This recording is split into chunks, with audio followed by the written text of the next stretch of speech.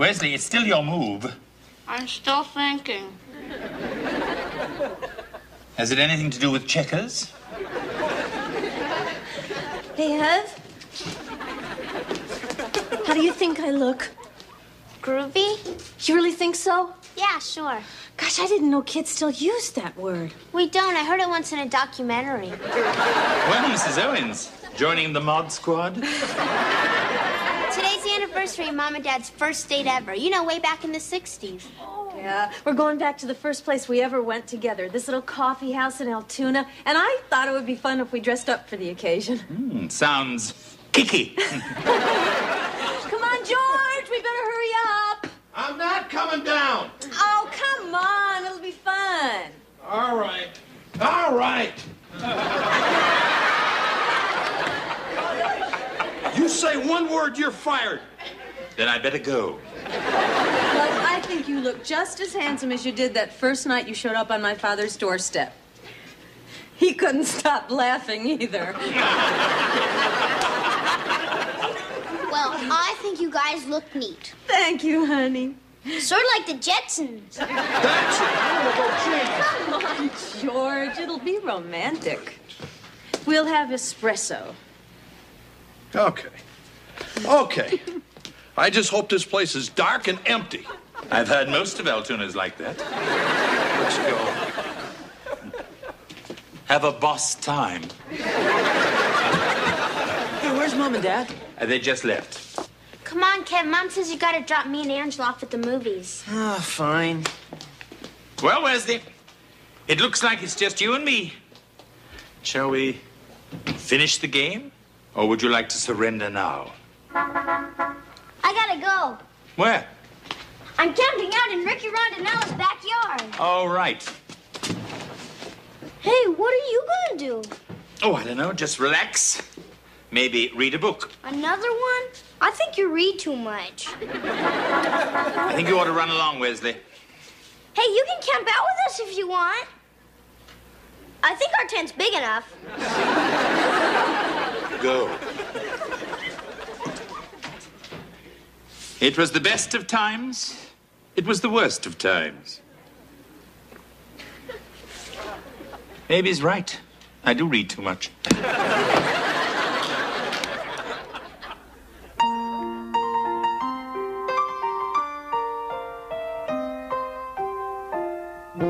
Streaks on the china, never mattered before. Who cared when you drop kicked your jacket as you came through the door? No one glared, but sometimes things get turned around and no one spared. All hands look out below. There's a change in the status quo. Gonna need all the help that we can get. According to our new arrival, life is more than mere survival.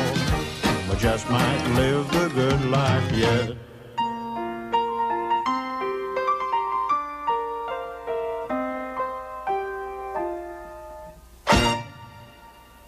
Hey, Mr. Belvedere. Good morning, Wesley. Are you still mad about having to pick me up last night? I don't want to talk about it. Aw, come on, Mr. Belvedere. It wasn't my fault. Mrs. Rondinella said we could build a campfire. I don't think she meant in the middle of the den. It was cold outside. Besides, Ricky's the one who started throwing the flaming marshmallows. Just shut up and eat. Hey, you burnt my toast. I just assumed you'd like it that way. Morning, everybody. Good morning, Kevin. How was your date last night? It was okay. Just okay. While straightening up, I found these. They were stuffed between the cushions of the living room couch. I thought perhaps they might belong to your date. Not my date. I couldn't even get her coat off. Oh, there they are. Thank you, Mr. Belvedere. Wesley, how was your little camp out, honey? Great, Mom. I never had oxygen before. Hey, anybody want to go shop with your mom and me? We're going to Lumberama. I'll pass. I'll go. Come on, Mr. Belvedere. You can come, too. We can play with the power tools. Sounds tempting, Wesley, but Mr. Belvedere has beds to make. Have fun. So, you coming, Wes? No, I think I'll just stick around here. Up to you. Come on, honey. Okay, see you later. We gotta help Mr. Belvedere. What do you mean? He's lonely. I mean, we're always going places, always doing stuff. But all Mr. Belvedere ever does is stay home by himself. He likes being alone. Well, I think it's finally getting to him. I mean, he still yells at me when I do something wrong, but he doesn't seem to enjoy it as much. Come to think of it, he does seem a little edgy lately. So what are we gonna do? Hey, Wes, you know what I think Mr. Belvedere really needs? A dog? A woman. Where are we gonna get one of those? Dad, I want you to see this. Look what I got. Wesley, where did you get them? I found them at church. They were coming out of bingo. Excuse me, are you the nurse? Huh? The little boy promises a free blood pressure test. I'm sorry, there's been a mistake. You all are gonna have to leave. Hey, what are you doing? We're all gonna have to go now. But we just sat down. Sorry, the clinic's closed. Close? There's been a bomb scare. A bomb? Oh, my God! Can I use your bathroom? That's where the bomb is. What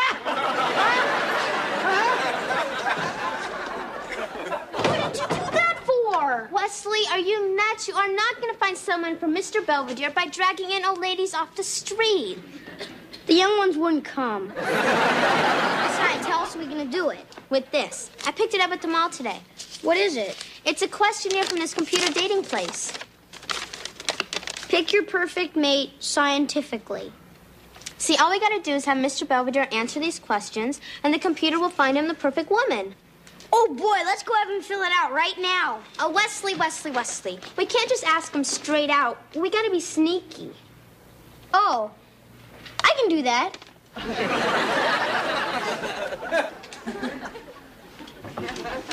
Hey, Mr. Belvedere. Hello, Wesley. Anyway, I was just wondering, if you were stranded on a desert island, who's the one person you'd most want to be stranded with? And you can't say me. Wesley, if I couldn't be with you, I'd just as soon go down with the ship. And I was also wondering, do you think love and commitment should precede sexual intimacy, or is physical gratification an end unto itself?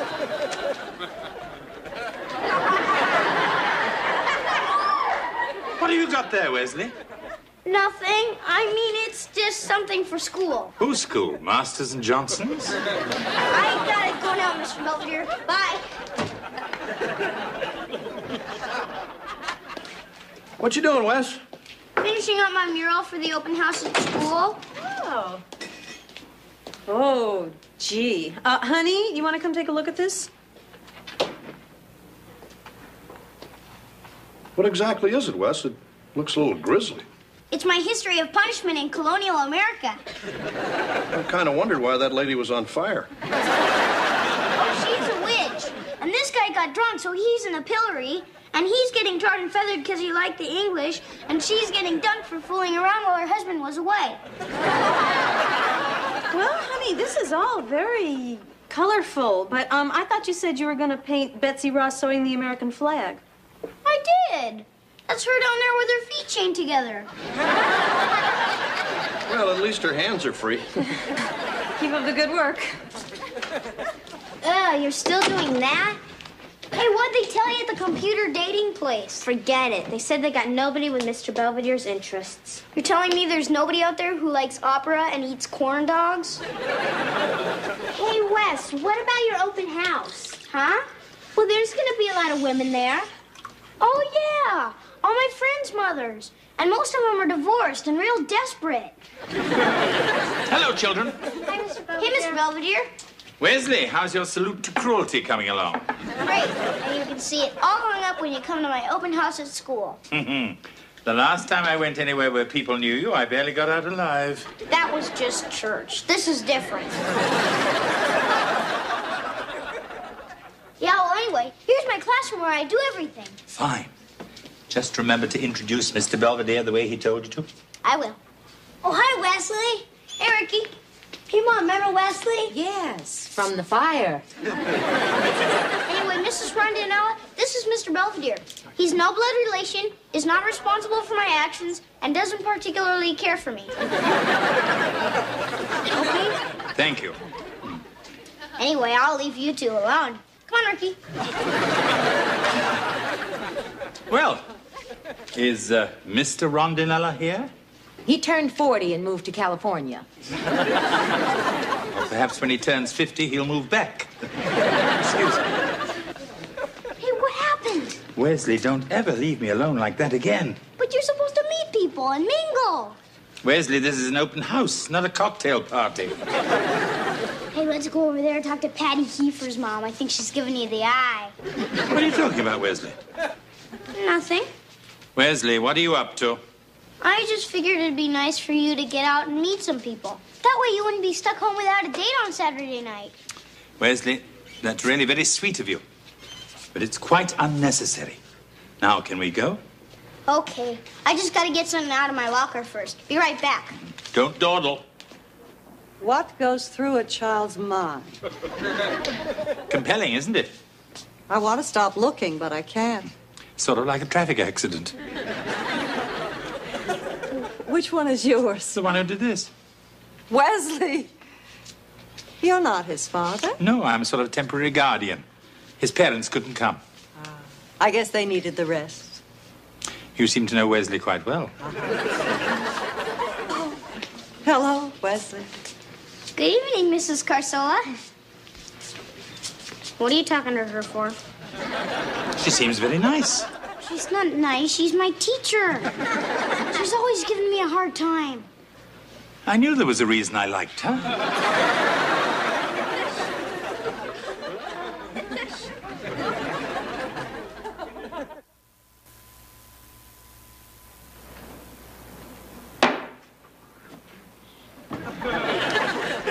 Wesley, did you finish that whole carton of chocolate milk?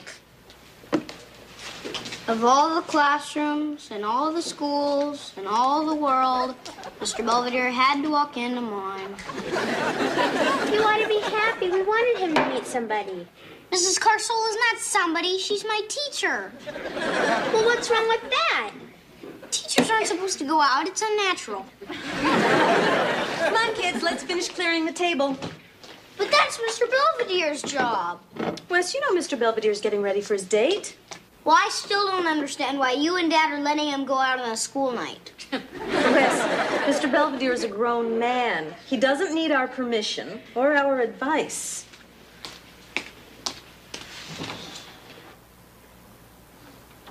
You decent? For the time being. I brought you a little something might help you out tonight. Oh? You give this to Miss Crabtree, she may keep you after school. Must you cheapen everything? Yeah, it's fun. So I guess you're getting a little nervous, huh? Not at all.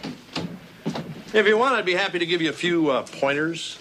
If we were going bowling, I would be happy to ask. Unfortunately, we're stuck with the opera.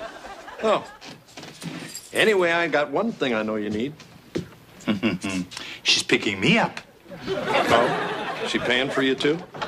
They usually insist.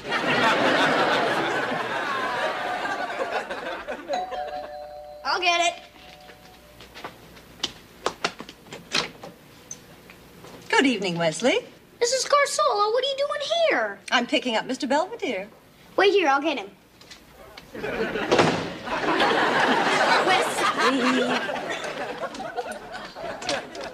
Mrs. Carsola, I'm so sorry. Won't you please come in? Thank you.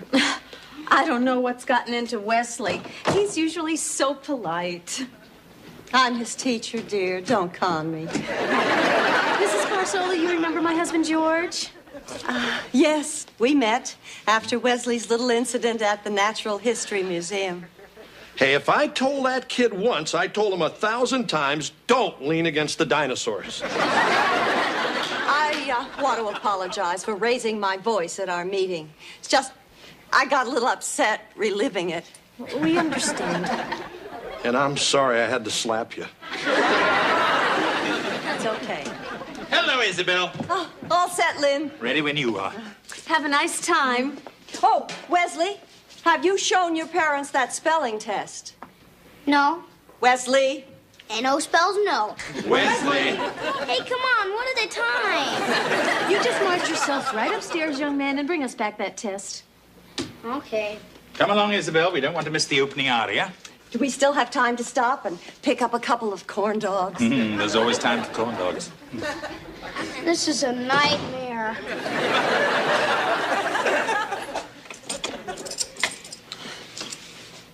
Well, thanks for walking me to the door. It's the least I could do. Aren't you going to invite me in? I spent a lot of money tonight. Isabel, I've had a lovely time. Please don't ruin it. Come on in. I'll make us both some coffee. Oh, I'd love that.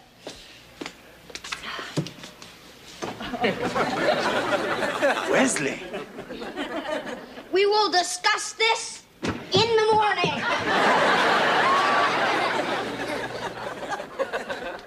Oh, boy, chocolate chip cookies. Hey, whoa. They're not for you. They are for Isabel and me.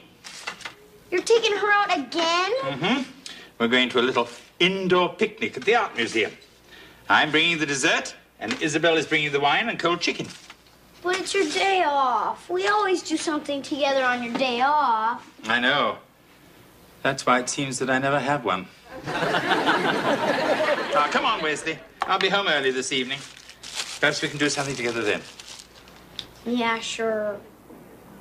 Don't you have an essay you should be working on? Man, does she have to tell you everything? You can have one if you like. I don't want one anymore.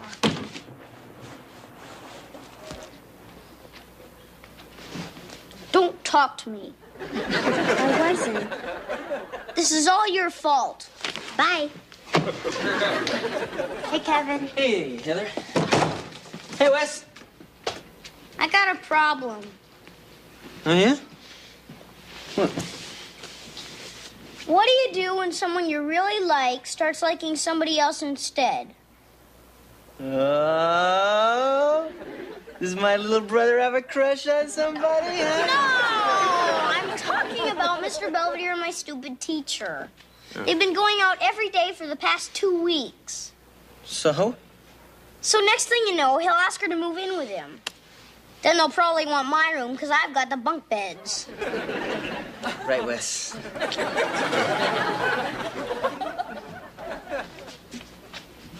I emptied all the trash. Fine. Now you can start on the erasers. Yes, ma'am.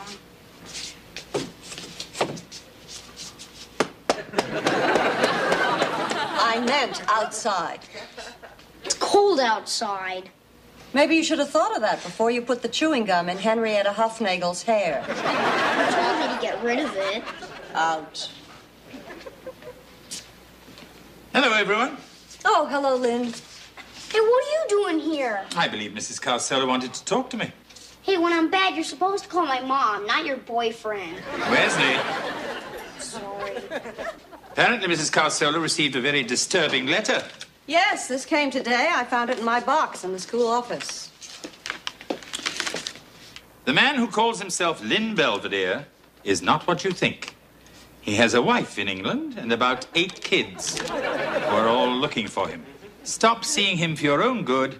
Sincerely, the informer. P.S. He's wanted in 3 states. Actually, it's 4. What kind of twisted mind would write something like that? Perhaps the same one that could write something like this. Hey, it's my essay. What are you doing with that? I haven't even turned it in yet. I thought perhaps you'd like to read it in front of the class. What class? There's nobody here. We're here. Go ahead, Wesley. Why Helping People Stinks by Wesley T. Owens. A long time ago in a galaxy far, far away, there was a guy who couldn't get a date on Saturday night.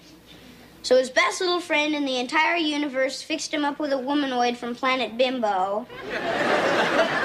And they fell in love and got married and moved to another solar system. So now the little friend is all alone and drifting aimlessly through space, all because he was a jerk and tried to do something nice. The end. It's very nice, Wesley. Yes, it's a very imaginative story. It's not just a story. It isn't? It's about us. It is. Man, what does it take to get through to you people? Wesley, Mr. Belvedere and I are not getting married. You aren't? Just because two people enjoy each other's company, it doesn't mean they're going to rush off together to the planet Zongo. So you guys aren't in love? Wesley, of course not. Yes, of course not. And you're never gonna leave? Of course I am. Huh? What I mean is, it may not be tomorrow, or it may not even be next year, but someday, when I think you're sufficiently civilized and no longer a threat to society, then I'll be on my way. Boy, that could take forever. Don't remind me.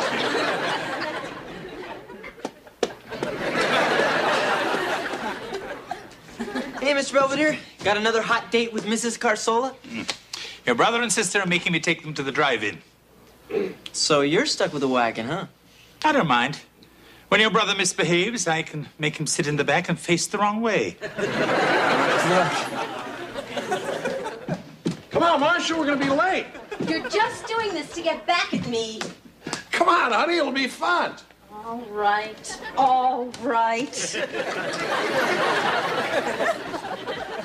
Are you sure everybody's going to be wearing stuff like this? Sure they are.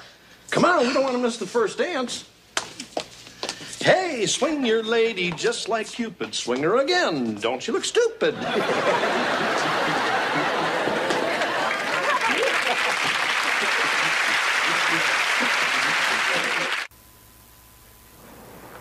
Wesley seems to have reconciled himself to Isabel and me seeing each other from time to time. In fact, he's even threatened to come along on one of our picnics. Speaking of Isabel, she keeps suggesting we spend the weekend together in Atlantic City. Her treat. I may be old-fashioned, but I think she should take me to Monte Carlo.